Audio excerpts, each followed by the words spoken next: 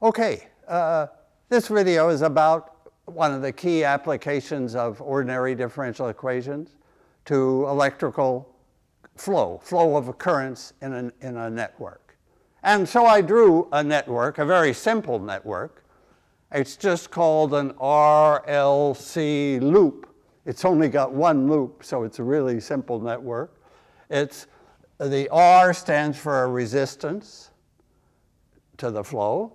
The L stands for an inductance, and the C is the capacitance. Those are the three elements of a simple, linear, constant coefficient problem associated with one loop.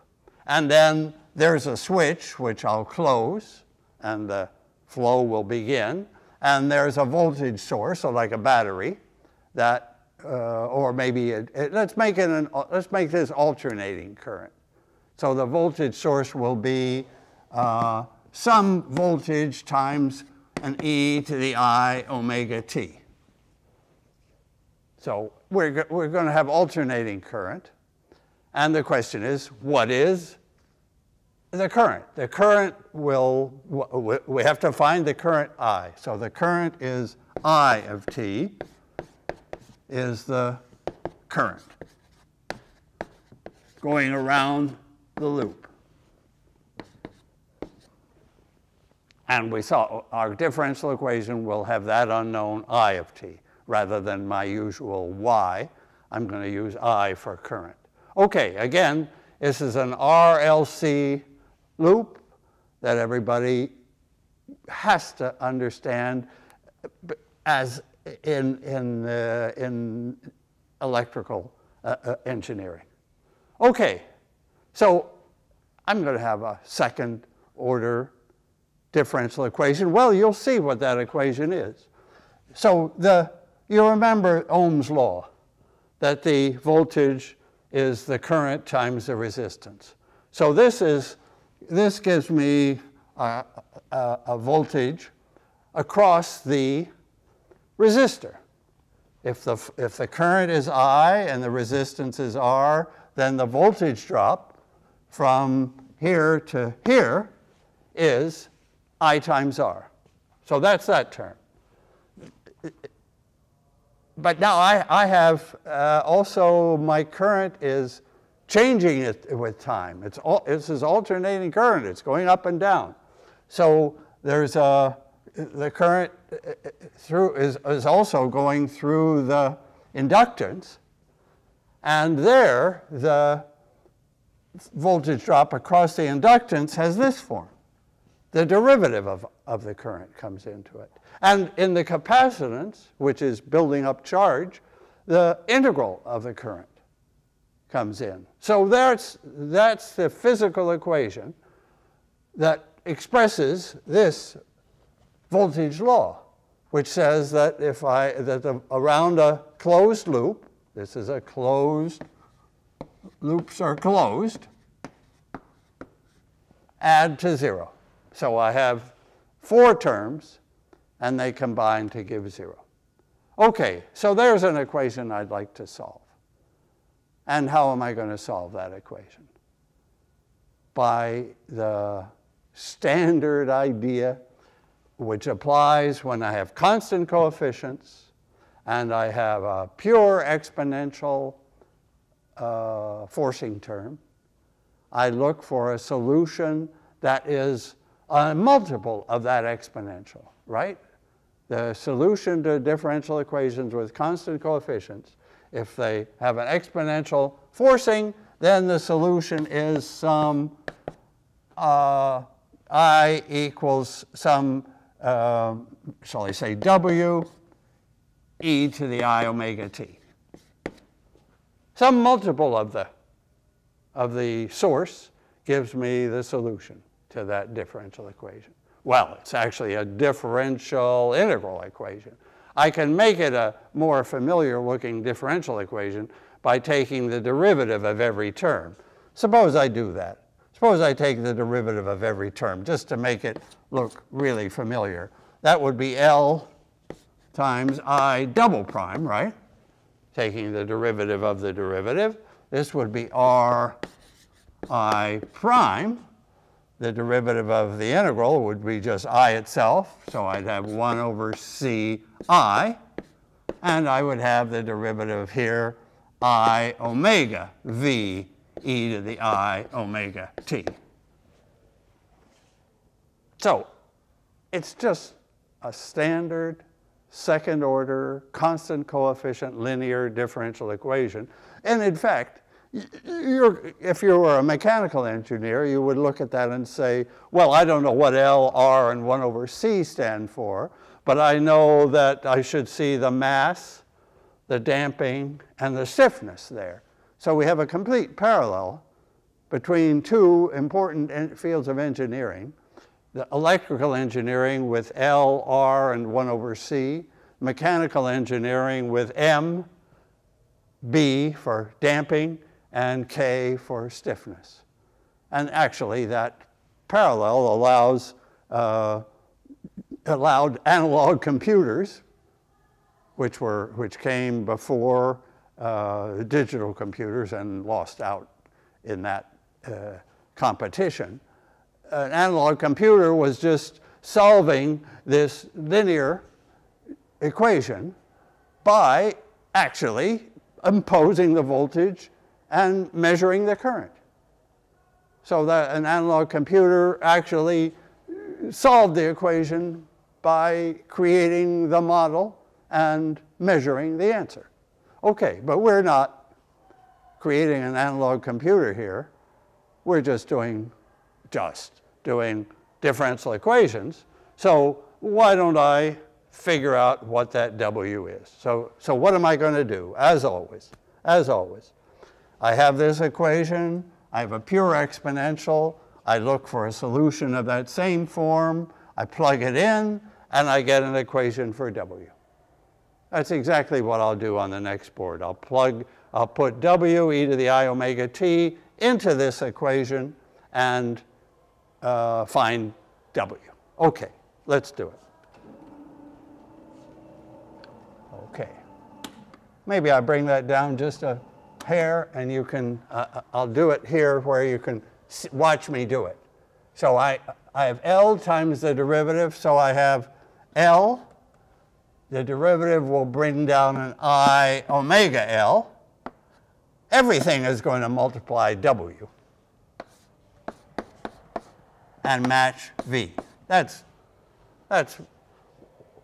when I put this into the equation, the derivative is an I omega L W e to the I omega t, and it's matching V e to the I omega t.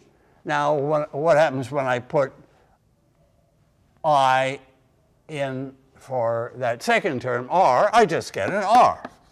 R times W times e to the I omega t. No problem. And now finally, a 1 over c. The integral of the exponential brings down, let me put it in the denominator neatly, brings down, I divide by I omega. When I integrate e to the I omega t, I have a division by I omega. That's it. That's it. Those are the three terms that come times W, the unknown. This is to find. And of course, we find it right away. We find W is V over, and now we're seeing this I omega L plus R. Oh, let me combine the I omegas, combine the real part and the imaginary part. The real part is R, and the imaginary part is I omega L minus 1 over I omega C.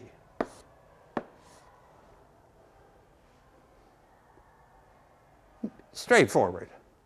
And that has a name. That is the resistance. But when there's also a terms coming from an inductance and a capacitance, then the whole thing is called the impedance.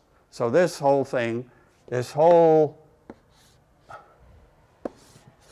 denominator is called the complex impedance. Believe me, all these ideas are so important that they're there's a whole vocabulary here. But you see, we've done exactly the same thing for other constant coefficient equations. We just called the coefficients A, B, C, or maybe M, B, K. And now we have slightly different letters, but we don't have a new idea here. The idea is this 1 over the impedance. That will be the transfer function, which multiplies the source to give the complex number W. And W is a complex number. I have to now think about that. What's this? And that impedance is always called Z. So that we now have a new letter for the important quantity that shows up in the denominator there. And again, its real part is the resistance. Its imaginary part comes from L and C. Oh, so we can easily see how large. What's the size of that impedance? What's going to be the magnitude of this current? We want the size of that number. V is the size of the voltage. Here is the size of the impedance. And the answer will give us the size of W. I'm using size or magnitude to say that when I only do magnitudes, you won't be seeing the phase lag. So complex numbers, like this complex number, has a magnitude, which we're about to write down, and also it has a phase lag that tells us how much is in the imaginary part and how much is in the real part. But the magnitude is easy. What's the magnitude of a complex number? It's the real part squared and the imaginary part squared. Oh, that should have been a plus there, I think. I don't know how it became a minus. Okay. It will become a minus, so I was thinking if I put the I up there, let me show you what I'm saying. The imaginary part is omega L minus 1 over omega C.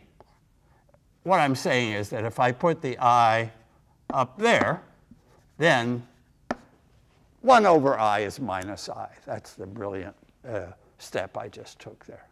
So all that squared. Are you okay with that? It's the imaginary, it's the real part squared, which is the resistance. And this combination gives the imaginary part. We square that. That's maybe called the reactance.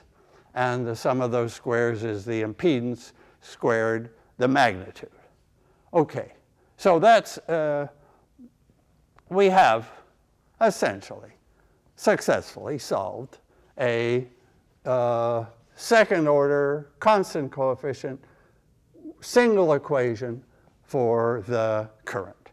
Okay, what to do now? Just let me add a little bit more.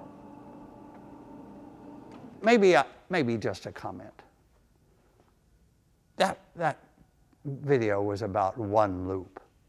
When I told Dr. Moeller that one of the applications, one of the real applications in this series of videos would be an RLC circuit, his reply was, an RLC circuit is not an application, not a realistic application, one loop. So how do we proceed with a full-scale circuit with many nodes, many resistors, many conductors, many edges? Well, we have a big decision to make, and that's the comment I want to make. They have a choice. They can use Kirchhoff's current law at the nodes and solve for the voltages at those nodes. Or they can do, as we did for one loop, use Kirchhoff's voltage law around that one loop, which said that the total voltage, that the currents in the loop gave a total voltage drop adding to 0.